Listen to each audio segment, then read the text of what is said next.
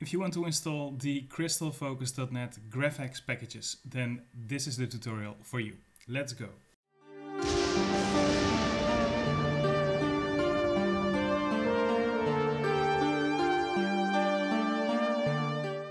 For this tutorial, I'm assuming a couple of things. First of all, you have a CFX lightsaber.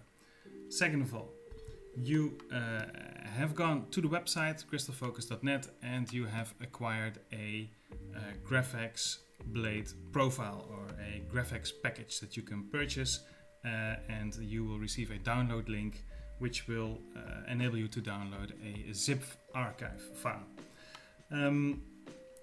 In most of these GraFx packages, like this one, which I will use as the example to install, we're going to install the Kyber Alpha by JDeLorean GraFx package. In most of these packages, I link the sound font directly, so you can use this link and get the sound font. In this case, it's from JDeLorean, and you can buy it right here, and he will offer you the zip file for download as well. So that's where we're going to start off from. I have the sound font. This is the sound font. I have the GraFx package already downloaded, and we'll take it from there. So let's start off with installing the sound font. And actually installing a sound font on CFX is relatively easy. You can usually gain access to the SD card of the CFX, and you can just take it out and use a adapter like this one to plug the SD card directly into your computer, or you can use these kinds of cables, a data cable, and activate the SD access option of the CFX card to gain access to the SD card.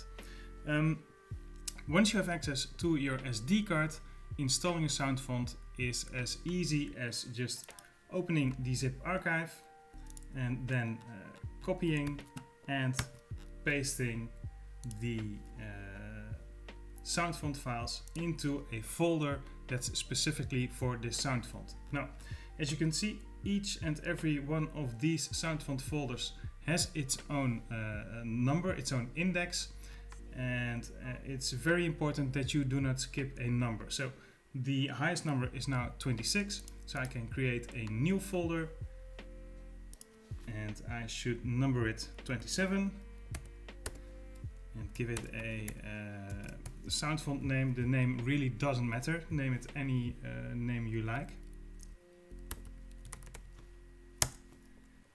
and then open it and paste all the files inside of this folder.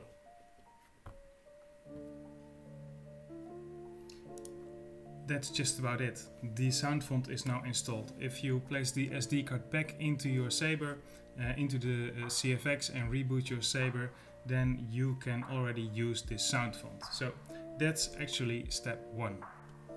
Now, step 2 is installing the GraFx files. So what you need to do is you need to find out the LED strip parameter from your CFX Saber. So we have all kinds of different lengths of blades, and one has more LEDs in it than the other.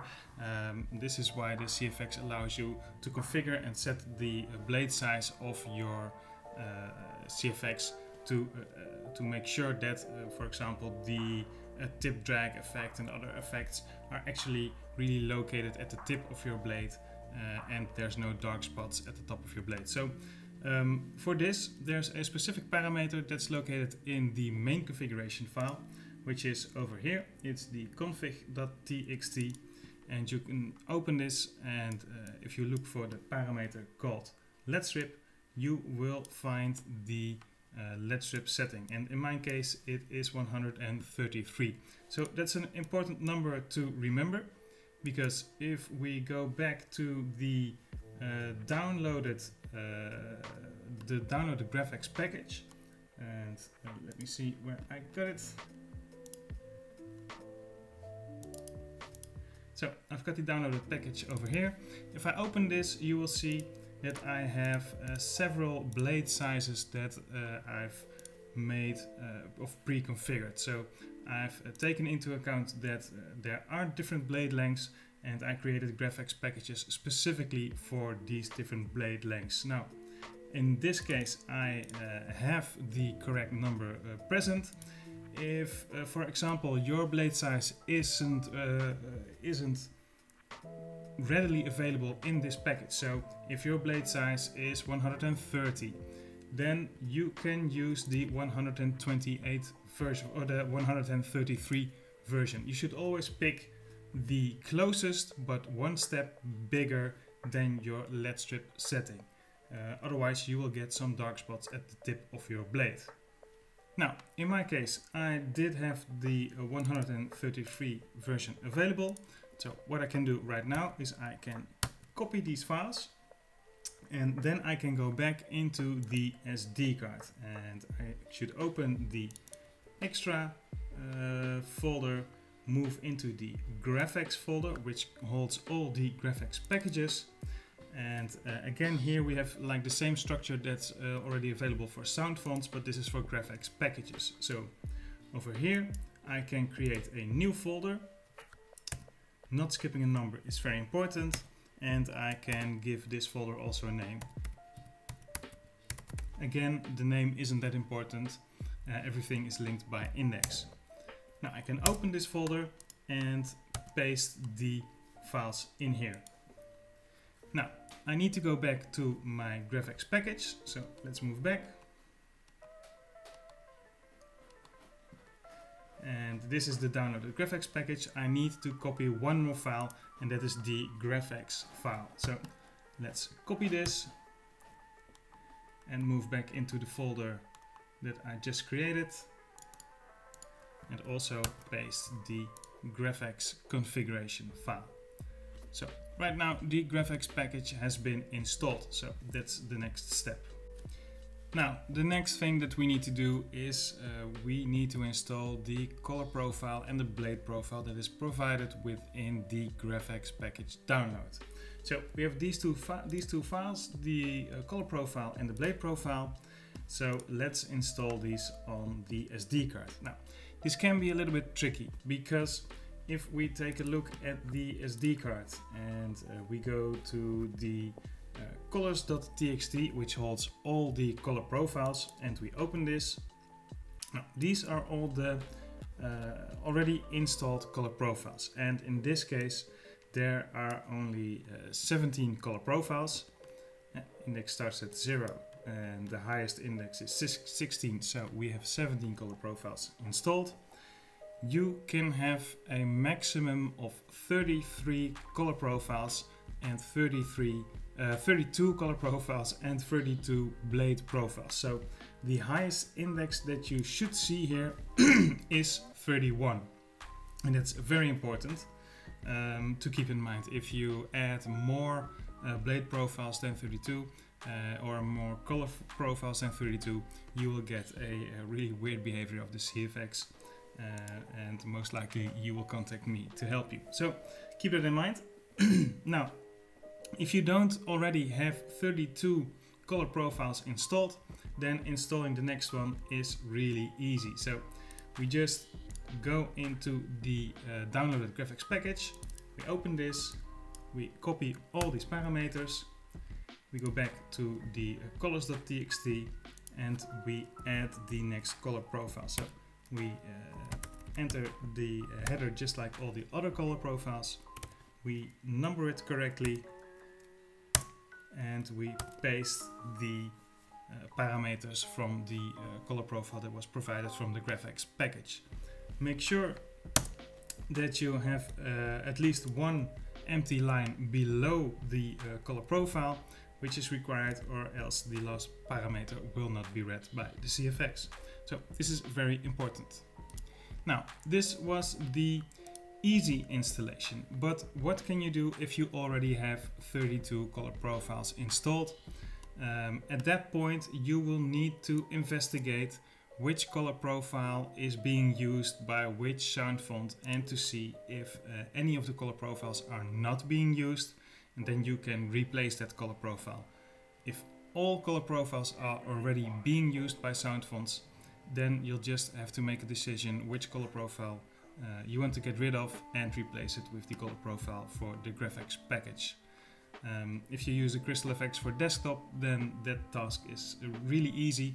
You can just hover over the color profiles and it will tell you if it's being used and by which sound font, so that may save you a lot of time. That's installing the color profile. Next step is installing the blade profile, and it's very similar. Copy all the parameters from the GraFx package, then go into the main configuration file, config.txt, and if we scroll down, we will see here the list of all the blade profiles that are installed. Now, in this case, there's 10 blade profiles installed, so I can simply add another blade profile. So I can add the 11th one, paste all the parameters. I can even set the name if I want to, and I can already save this, and now this blade profile has been installed. Now, what we want to make sure is we created a GraFx folder which holds our GraFx files for this GraFx package, and we installed that in a specific folder with a specific index. So if we go back into the SD card and we open the extra GraFx folder, then we can see that the folder we created has an index with the number 7. What we need to do is we need to change a single parameter, and that's the style GraFx 1 is 0. We need to change this 0 to the number of the index that we installed the GraFx package to. So in this case, that's the 7. And then we need to save that. Now, same goes here. If you already have 32 blade profiles installed, then you need to investigate which blade profile isn't being used by any sound font, and if they're all being used, then you need to decide which one you want to replace. So now we have the color profile and blade profile installed. Next step is linking the sound font to the correct blade and color profile. Now, we've installed the sound font, we've installed the GraFx package, we've installed the blade and color profile. So there's only a few steps left to bind it all together and get it to work. So let's move into the last steps. And the last step is actually linking the sound font with the correct blade and color profile that we installed. And we need to set up the speed of the power on effect and the power off effect, which is something which is also done in the sound font configuration. So let's open the sound font folder on the SD card and open the font configuration file, if it's there. Now, in some cases you can find that the font configuration file isn't there. That's not a real big issue. You can take any font configuration file from a different sound font. So let's take it from this sound font and paste it in here. And we can simply use this one. So let's open this. And here you will see the start color and the start blade parameter. Now, start color parameter determines which color profile is linked to the sound font, and the start blade determines which blade profile is linked to the sound font. So let's get back into the color profiles and get the index. So it's the last one. That's number 17. So the start color should be number 17. And let's take a look at the blade profile index that we added. And that's this one. It's number 10. So start blade should be number 10. Now, what we also need to do is to make sure that these two parameters, that's the Q on and Q off, are both set to 0. And this is important because this actually configures the animation speed of your power on effect and your power off effect. But if you set it to 0, then the CFX will automatically time it correctly. And I've created the GraFx packages to take into account that the CFX will calculate the speed of the animation automatically. So just make sure you set these two to 0. Now, save this, and we've linked the correct color profile, blade profile. We've set the correct animation speed for the power on and power off. So there's just one more step that you can do, and let's check the sound font files to make sure everything is in working order. So that's the last step.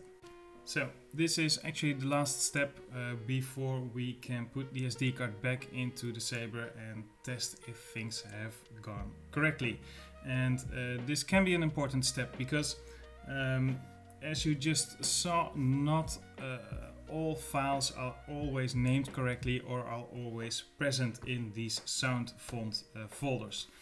You have to take into account that these sound font creators, they usually create sound fonts for Profi, for CFX, for Xeno, for maybe some other types of boards, and they don't always have all these different sabers, so they're not able to test these different setups themselves.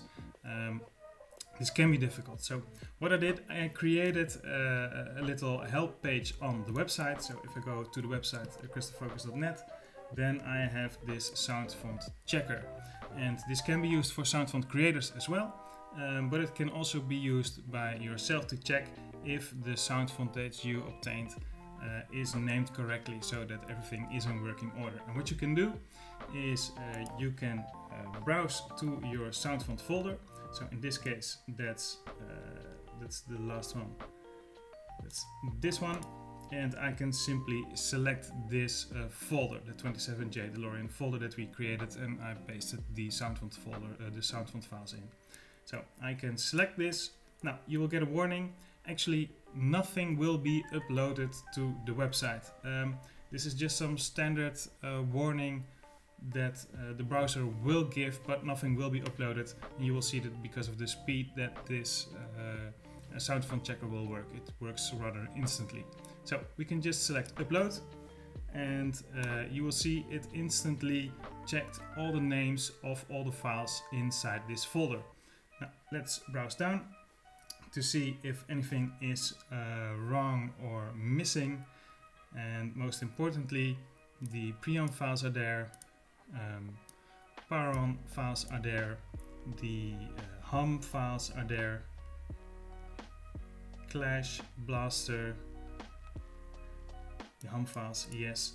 And what we did see is that the force files that are there, there's one force file that is misnamed, so we can fix that. And you can see that we have the correct naming conventions written down over here, so we can just rename one file, and that's the force one, and that should actually be named force. So that's the only fix that we need to do, and right now the sound font files are there and named correctly. We've installed all the packages and blade profiles and linked them together. So now it's time to put the SD card back into the Saber and see if it works. Right, so I've put the SD card back into the Saber, and let's see if I did everything right at the first go. It's quite exciting because usually I forget one or two things. So let's boot up the Saber. There we go. Let's move on to the correct sound font. Sound bank selection. Fiber Alpha. Youngling. Fiber Alpha. Right, I'm already there. SD card USB system menu. SD. Fiber Alpha. Select it. And let's see if it's working. And it is.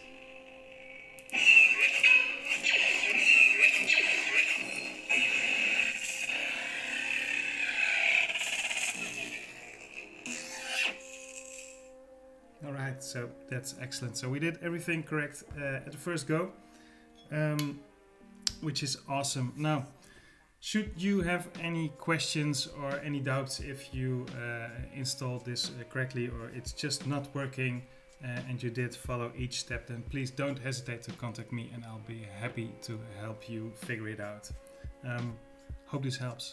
Enjoy and bye bye.